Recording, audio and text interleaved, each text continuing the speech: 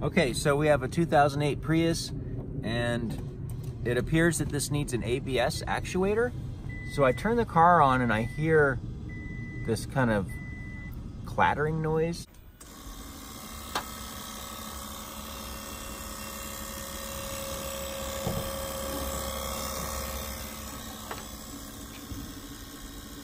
That's normal, but normally it would stop, and it's continuous on this car. So I don't know if you can hear it, but essentially the ABS pressure pump is continually running because it cannot build pressure. Also, we have the ABS, VSC, and this other brake related light on. So we'll go ahead and scan the code just to make sure, you know, we're replacing the right thing. All right, so here's our codes. You know, we're worried about this ABS VSC track system codes. So I'll click on that and we'll get the description of the codes. Based on the whirring noise this thing is making, like every 5 seconds it runs for 20 seconds and then off for 5 seconds, we already know that the accumulator's bad. And sure enough, we've got C1256 accumulator low pressure and abnormal leak of accumulator pressure. So I'm ready to condemn this thing. Let's take a look at the part. Okay, so this is what we're after. We're gonna replace this unit. And you might be confused by the name because this is called by several names. It's actually the ABS accumulator, or it's the ABS unit, or just the ABS. In any case, it's pretty difficult to access this component on this car, and it's difficult to bleed the brakes afterwards. So we're gonna need this computer to complete this repair. So after we install this, we're going to use the computer to bleed the brakes. In order to install it, we're actually going to have to remove the inverter here. So this is a pretty straightforward job if you kind of follow the steps. It's probably all said and done 3 to 4 hours. It's a great job to do yourself if you have a Prius and you want to save some money, because the dealer is probably going to charge you $3,000 to $5,000 for this job.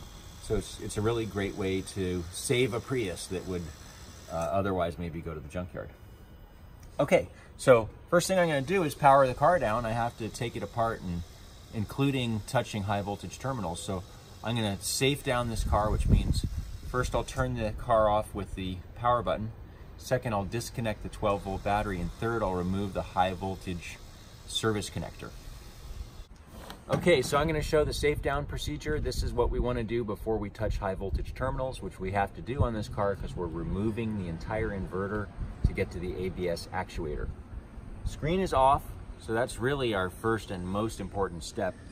Sounds dumb, but make sure the car is off, because sometimes these don't make noise and it's on and you don't realize it. Second, we're going to disconnect the 12-volt battery. So I'm going to have to take some of this cargo tray stuff out of here. Remove this. That lets us get this panel out. We actually start on this back edge to get this out. And now, here's our battery. I actually want to, personally, the way I disconnect the 12-volt battery on these, the clamps tend to get stuck. I just undo this 10mm bolt in here.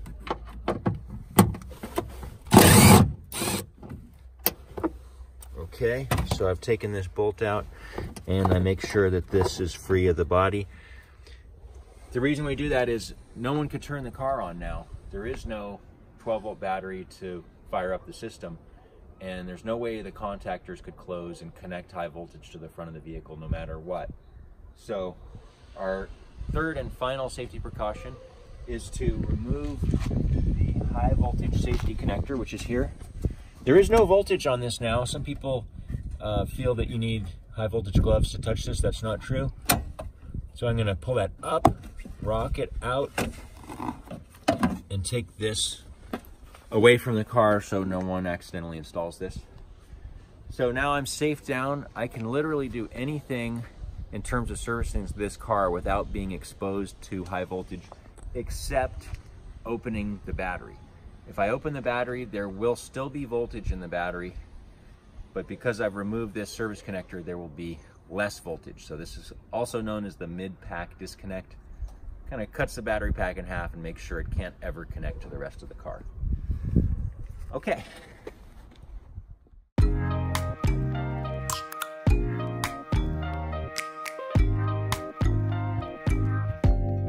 Open up, you OPN, bitch, you won't BBM. All right, so we've got the cowl out of the way, and now we can see our prize, which is this ABS actuator. We still can't really get to it too easily. I mean, here it is, I'm pointing at it.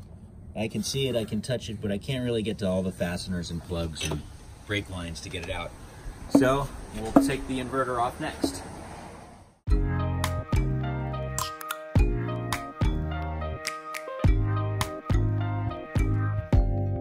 Open up, you OPN.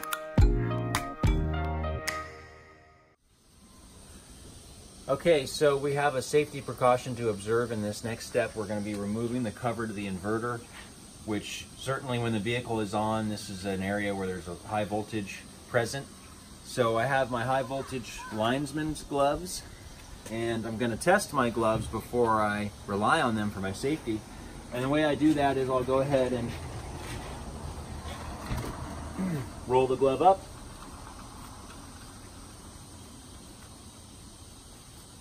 Just ensure it's not punctured. That one's good. And that one's good. Okay.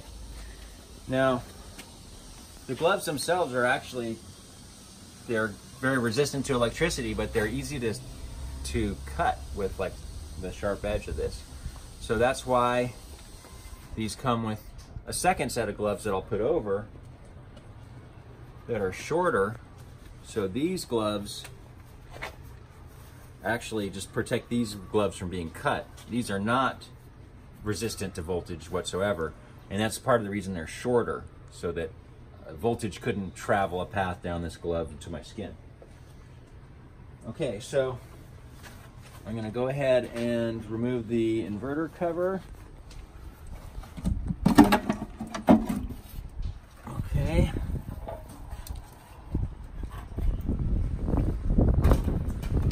Now I have to touch this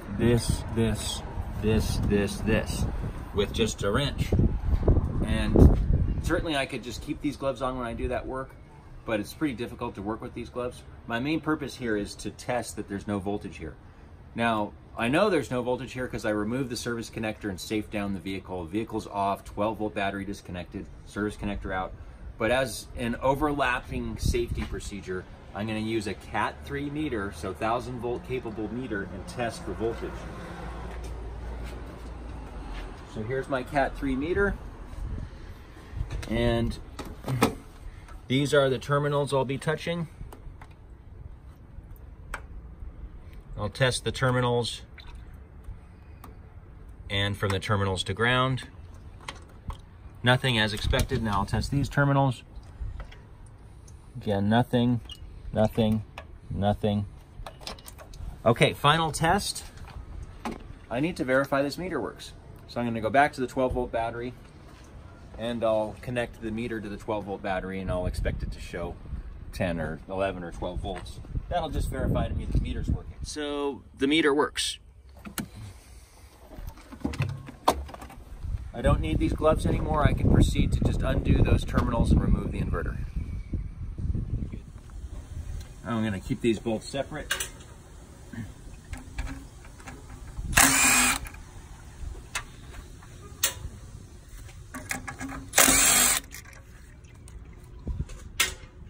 Now this large connector can come out. There's one out. This guy.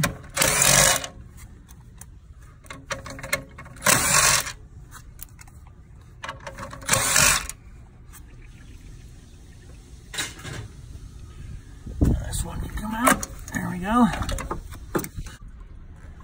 Okay, here we go. Inverter out.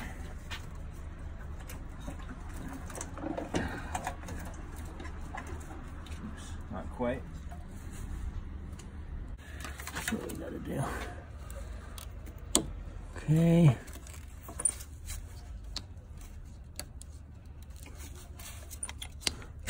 There. Okay. There it is. Last thing disconnected. It's a pretty big chunk.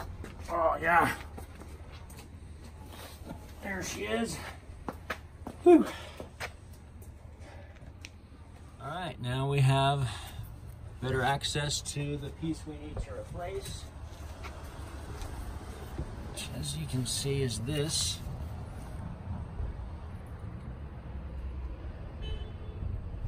Like that.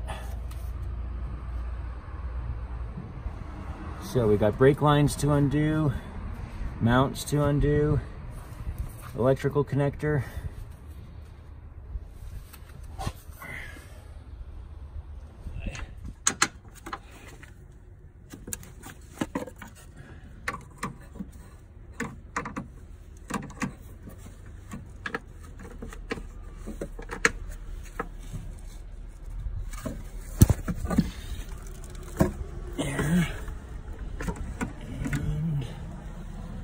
Okay.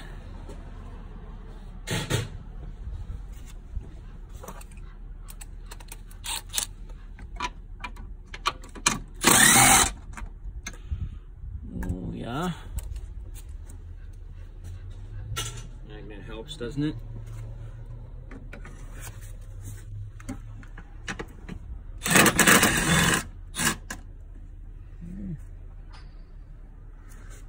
Bolts that hold the whole frame that this is mounted to on. It's kind of a Y-shaped frame.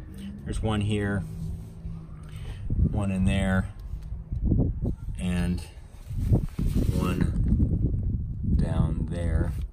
And then various other bolts that hold brackets to that frame, like this bracket, for instance, is held to this large frame. So it's loose, and my next step is I'm going to break loose the brake lines. Now, general best practice is to always use a line wrench. So I don't want to round off these brake lines. So I'll use a line wrench, but at the same time, it's really kind of slow and painful to turn it all the way with the line wrench. So I just crack it free with the line wrench, and then I'll switch to a little shorty that just allows me to get freer access to it and turn it more easily. So I'm going to proceed to take off brake lines, all these brake lines, and then we'll be able to remove this ABS unit.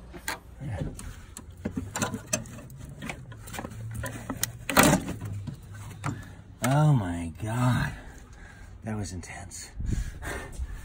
That was not, it's not an easy part to get out of this car. Well, I mean, that's why it's $4,000 or $5,000 dealer job, I guess. Ah! Woo! There it is. Ah! It's a big chunk. Yeah, that's a big chunk of Prius. All right, I gotta take a break. All right, so here's the old unit, and here's the new unit, and I've just transferred over all the brackets from the old one to the new one. Okay, so I've got the lines reconnected to the new ABS actuator and the brackets set in place. I'm now installing everything in the reverse of how I removed it. So, you know, starting with the big bolts that hold the bracket, and then I'll reconnect all the lines and plugs and stuff, and then we'll go through the bleeding procedure that the scan tool leads us through. So the ABS actuator and inverter are back in. You'll notice this is still apart, and we're about to turn the car on with all these components out because we just want to go through the bleeding procedure and make sure there's no leaks and all goes well, and then we'll take that final step and reinstall the cowl. All right, so we have the new ABS actuator installed. It was pretty interesting to see that the lights all just went off. So we have not bled the brakes. This car doesn't have functioning brakes yet, but obviously something is better than it was before, that those lights went off when we didn't even clear the codes. So now I'm back in and I'm gonna do a function with the tech stream that I'll show you. I'm actually going to show the bleeding procedure in a separate video because it is quite long and complicated. The mechanical components were installed, and after the bleeding procedure, the car was repaired. Codes are gone, drives normally. So it was a long day's work, but well worth it.